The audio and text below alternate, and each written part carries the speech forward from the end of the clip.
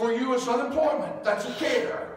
For somebody else it's poor health. For somebody else it's a marriage conflict that you're trying to reconcile. For somebody else it is a wayward son or a grandchild or granddaughter, grandson. For somebody else it may be poverty. For somebody else it may be you can't get ahead. You got a downfall in your life.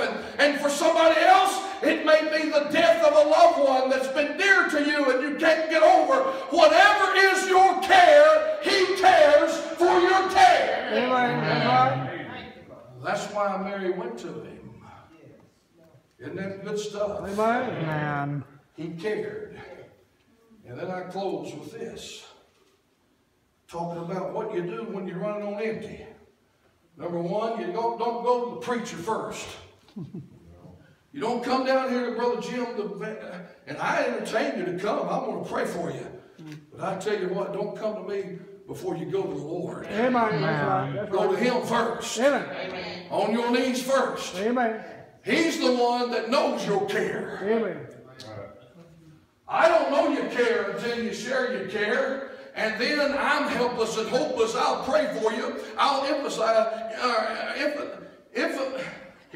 sympathize and empathize with you. Man, that's some big words. What is that word you said today at lunch?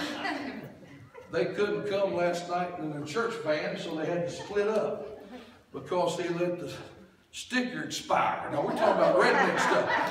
So we were eating lunch today, and you come up with a word I'd never heard. You said the reason why y'all couldn't come is because your license plate was what? Expired. No, you said get a long name. the F word. Oh, That long word. that was on my farm. Oh, what was it? What was it? Fictitious. Fictitious. He had a fictitious plate. Whatever. Well, sympathize and empathize.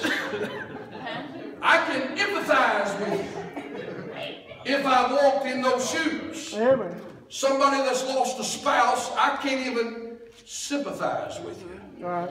Because I've been blessed for 37 years, I still have my spouse. Amen. I don't know what it's like. If you buried a child, I can sympathize with you, but I hadn't walked in that valley. And don't you say you know what it means if you haven't. Amen. Don't be that foolish. There's some hurting people. Right. God forbid if you buried a grandchild. This mama here lost her child. We've been blessed. Rita and I never had a miscarriage. Both kids never had a miscarriage. And we don't know what it's like, but we sympathize with you, baby, and we pray for you. And thank God God gave you another chance, and He gave you another child after that. Look at her back there, 2 of them, and He saved you Sunday. It don't get any better than that. Amen. Amen. That's right. Amen. But some valleys that you and I haven't walked and other people walk, we don't understand. Don't even try to fool yourself and say you do. Right, that's right.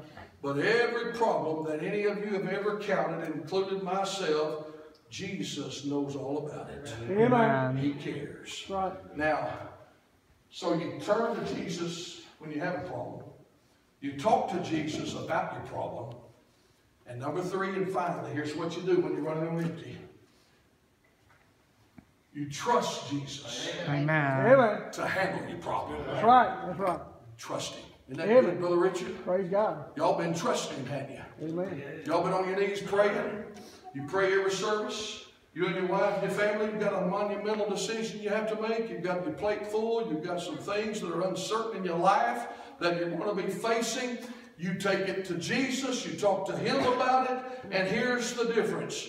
Just trust Him with your problem. Amen. That's right. Now, that's good because, notice, the greatest advice that's ever been given. Socrates, Plato, all them boys, they had brilliant minds and they offered advice, and good advice.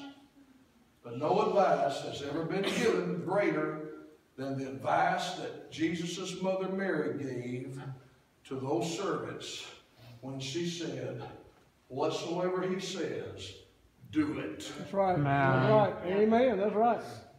You know, there was a poll not long ago, a Gallup poll. It polled those in the church and those out of the church. And they come up with this after polling about 6,000. 3,000 that claimed to go to church on a regular basis, 3,000 that never went to church. And it was decided through this poll that you can tell very little difference between the average churchgoer and the person who never went to church.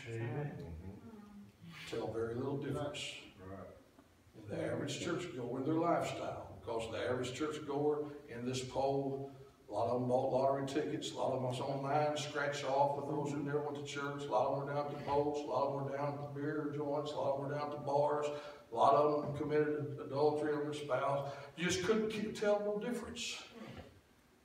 And you know the reason why you can't tell any difference between the average church folks and the folks that never go to church? It's because the average church folk never does what Jesus tells them to do. That's right. Yeah, that's right. Yep. That's the difference. Man. Notice what Jesus told them to do. Look at verse number 6, and we'll close. And there were set 6 water pots of stone, after the manner of the purifying of the Jews, containing 2 or 3 firkins apiece. Now, here's 6 water pots. They're between 20 and 30 gallons, each one of them. 20 and 30 gallons. These water pots were ceremonial for the purification. And let me break that down for you. The sole reason for these 6 water pots at that wedding ceremony, or at that reception party, was for the people to wash their dirty hands, their dirty feet, and their dirty faces from each of those pots. Now, let's just understand that no doubt they probably would periodically pour out the dirty water and fill the pot again, but they never purified the pot. So those pots became stale, stagnated, and filthy. Amen? Man. And so here's what Jesus told the servants. He said, fill each one of those pots with water. And fill it full. That's important. The reason why it's important is because if they only filled the pot half full, they would not have been obedient.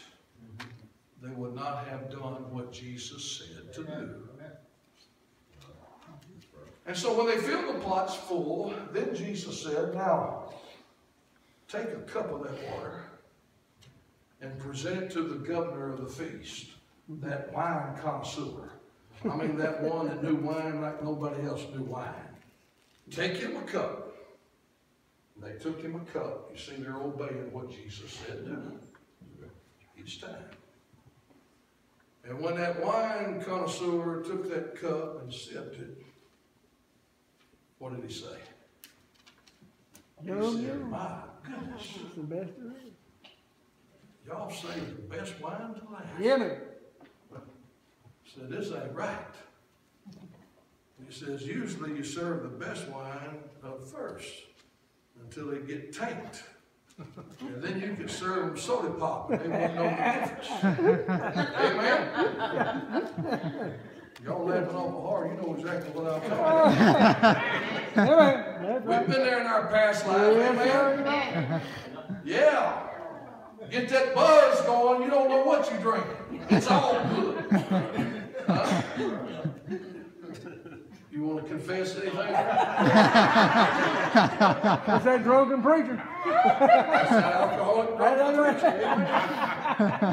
That's what he's like. Saving grace. Amen. Amen. Now here's the message behind that. So many people, and it may very well be you tonight. I'm not a judge. I quit playing God a long time ago. But generically speaking, it could be you. So many people I've discovered in preaching all across the country every week. Many folks, they want the blessing first and then the obedience. Yeah. But it don't work that way. That's right. Don't work that way. That's right. For instance, they want the blessing. Lord, if you'll just send me a paycheck that I'm not expecting, where I can pay my mortgage next week that's due, I'll start serving you like I've never served you before. Lord, if you'll just bring my child back, we'll get back in church and we'll start praising you for what you've done. Lord, if you just touch my body and heal me, I'll promise you, I'll give my life to you and I'll start going to church every week. That's not the formula. That's right. Amen. That's right. We've tried it, haven't we? We want the blessing and then obedience. But God says you got to have the obedience. And then comes the blessing. Praise God. Amen. You've got to do what he says to do. Right. And then he'll bless you for it. Hallelujah. Amen. You want your marriage mended. You start doing what he tells you to do and trust him with your problem, and he'll eventually take care of your problem. He's not going to do anything for you until you do what he expects you to do for him. Amen. Praise God. Amen. We got it backwards. We want him to do for us. He says, I'm not going to do for you till you do what I expect you to do for me. Amen. Man. So that's good stuff. Praise God. And we thank the Lord for it. Amen. I've often asked myself, when did that water turn into wine? And I've come up with this conclusion for what it's worth. You can prove me wrong, it'll be all right. I really don't think it turned into wine until that master of ceremonies touched his lip with that cup. Because Jesus had to see if those servants were going to obey him. Every crossing T and every dotted I, what he said for them to do. And when they did, they didn't know it was wine. That's right. They just obeyed him. And when they did, Jesus gave the best. Now, Jesus will not do what you need him to do for you until you do what he wants you to do for him. I said that. I'm going to close with this. 6 pots. Let's break it between, I said between 20 and 30. Let's just figure 25 gallon each of the 6 pots. Okay. Every one of them, 25 gallons of wine. That's 2,500 cups per pot of wine.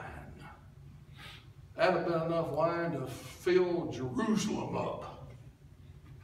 Amen? Man. That was more wine than what they needed to finish out that feast. That's right. You know what the miracle is behind that?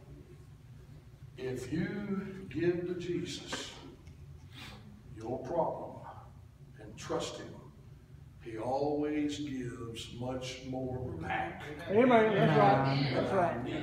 That's right. Praise God. Give him Amen. praise tonight. Amen. Let's bow our heads. Let's bow our heads and close our eyes.